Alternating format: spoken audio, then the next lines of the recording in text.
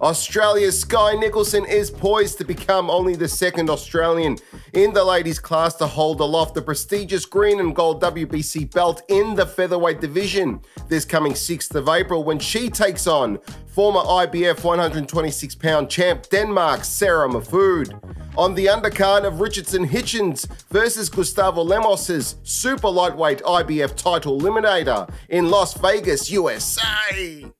Nicholson will hope to not only equal the accomplishments of fellow countrywoman Sharon "Wild Thing" Anyos, who beat a far more experienced Marcela Acuna in 2005 to pick up the, at the time, vacant and inaugural belt, but Nicholson has high aspirations to surpass this and continue her journey to undisputed, a sentiment and ambition shared by her upcoming rival. Let's get into it! Skye Nicolson is quickly becoming one of the more recognisable names in not just her division, but female boxing in general. Obviously, at featherweight, Amanda Serrano still reigns supreme as that division's queen and superstar. Names like Katie Taylor or Clarissa Shields are more familiar household names, but a vast crop of upcoming and already established female fighters are becoming more and more recognised and familiar to the average boxing punter as the ladies' division continues to expand and grow in popularity. This is no more evident than in the case of 2020 Olympian and Commonwealth Games gold medalist Skye Nicolson. Sadly, her connection to her promoter Eddie Hearn has thrown some shade, or at least it has in recent times, on Nicholson's rise in the ranks and to the position she finds herself in today. Rumours, innuendo, and the rest of it aside, fact or not, other people's private lives are none of my business, nor is it anyone else's. People are forgetting not only Nicholson's talent in the ring, but her talent at self-promotion also. Nicholson has worked out how to keep relevant by continuously calling out one of the most dangerous female fighters at and around 126 pounds. Nicholson has kept her name in boxing conversations and as a consequence has attached her name to that of Amanda Serrano. Whether many people think she can beat Serrano or if Serrano even sticks around in boxing is beside the point. It's Nicholson's self-belief that comes with the package in her self-promoting. Yes, the accomplished amateur has the backing of a boxing power broker, but it's centered around her skill and ability. Nicholson has grown as a fighter in her 9 pro bouts. Starting off as purely a boxer with an amateur style, Nicholson is gradually becoming more comfortable holding her ground, exchanging on the inside and planting her feet when throwing shots. This was made evident in her last bout against Swede Lucy Wildheart. It was Nicholson's first stoppage win and Wildheart's first stoppage loss. This hardly makes Skye a boxer puncher, but the subtle changes are a contrast to her previous bouts. Skye is becoming a more rounded fighter, and I expect we'll see further improvements against Mahfoud. Mahfoud has been in the ring with some of the brightest and dangerous talent in and around the featherweight division, from fighters like Argentine Brenda Carabajal, the very experienced Marcela Acuna, who was almost knocking on 50 years of age when they met, Nina Menke and Amanda Serrano. It was to Serrano that Mahfoud would suffer her first and only loss as a pro. Mahfoud likes to stay light on her feet, pressing forward on her opponent but staying mindful of distance, maintaining a relatively safe space to work from where she likes to spring in and out of danger.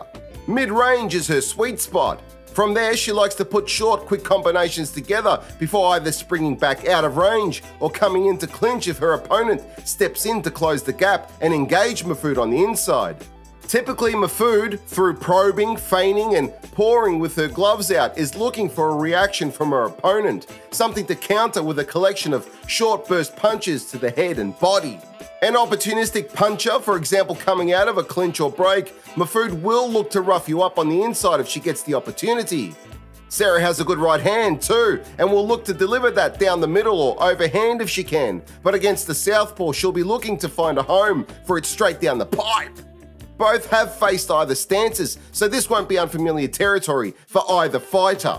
Whereas Nicholson is accustomed to fighting mid to long range and Mahfoud mid to close range, the slow transition in Nicholson's style means her style now, at least in parts of this fight I anticipate, will bring it closer to Mahfoud's style, which could deliver one of two outcomes.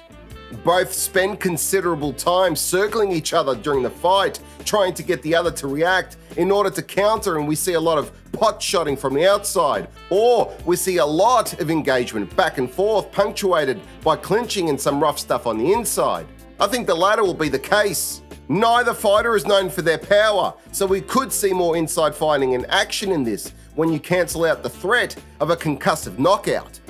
If I'm wrong, I'm happy to skinny dip in a grease trap, but I think with Skye Nicolson abandoning her Olympics aspirations and committing to pro boxing, we are seeing a gradual rounding out of her style. And with this emerging adaptability, we will see a more exciting pro style from Nicolson, which will make her better suited to the different styles of different fighters, in particular, the pressure and offense-orientated styles of fighters like Amanda Serrano. I think Nicolson is quicker, sharper, and obviously younger than Mahfoud. They seem to be around the same height and reach, and Mahfoud has had the better opposition. But I think Nicolson does most things better than Mahfoud, and she'll be the home fighter, so if it's close, I expect she'll get the nod. I'm going with Skye Nicolson on points.